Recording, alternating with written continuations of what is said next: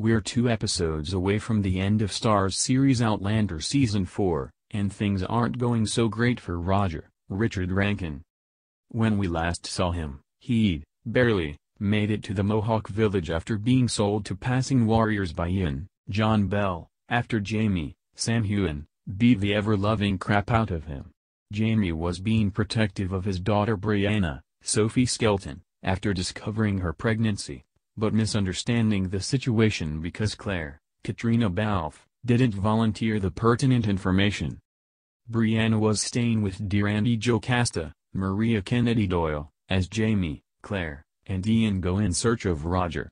While there meets some of Jocasta's friends, including one Lord John Grey, David Barry. Through a series of moments, the pair become fast friends, and perhaps something more with an engagement. In the upcoming Season 4 episode 12 Providence, Brianna confronts a violent figure from her past in an attempt to cope with her trauma.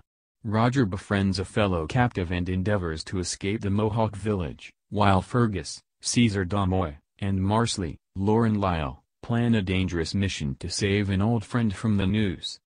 After Providence, only 1 episode remains of Season 4. Outlander airs on Starz on Sundays. Bleeding Cool news editor Mary Ann Butler, Mab, for short, has been part of the fast-paced world of journalism since she was 15, getting her start in album reviews and live concert coverage for a nationally published, print, music magazine.